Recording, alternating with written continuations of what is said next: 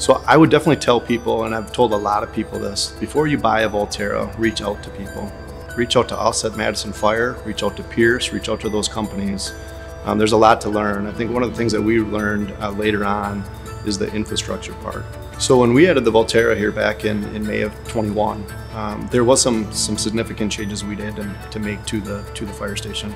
The process was pretty smooth, actually. I was really impressed. I wasn't the one, running the wire and putting the charger station up, but I was really impressed how smooth that was, and hats off to our engineering staff for that.